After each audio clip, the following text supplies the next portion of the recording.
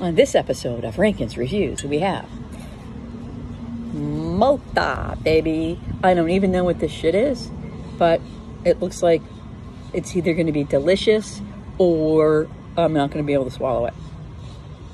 Made by Cowie, bottled in Miami. Welcome to Miami. All right, here we go. I better do this away from the keyboard. Ooh, oh, my delicate hands. Ooh, and maybe I'll use my shirt. Ooh. Ow, God, just opening it's a bitch. Here we go. Okay, here we go. Malta. Oh my God, it smells horrible. Oh, it smells like beer.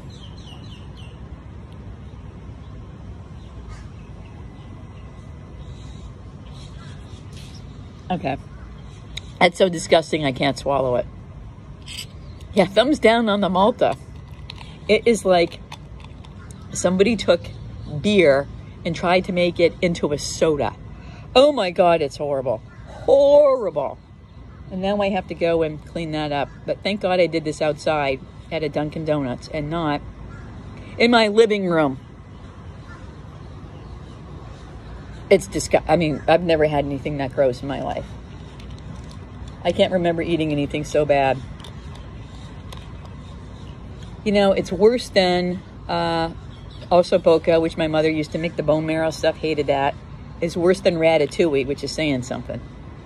But this is definitely the worst drink I have ever had in my life. So, thumbs down on the Malta.